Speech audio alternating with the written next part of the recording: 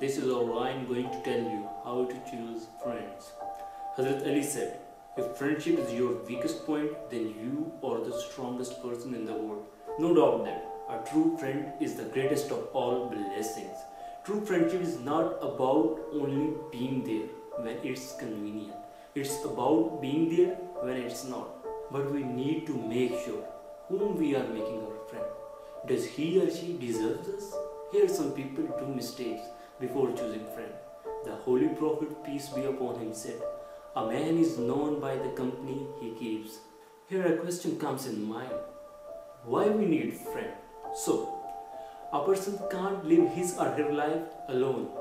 He or she has to make a friend to live his or her life in a better way. Friendship ignites the part of the brain that makes us feel good, which makes us want to keep hanging out with our friends. We need friends because they allow us to express ourselves as we are, reduce your stress and depression, boost your sense of self-worth. We need friends for many reasons, all throughout the 4 seasons.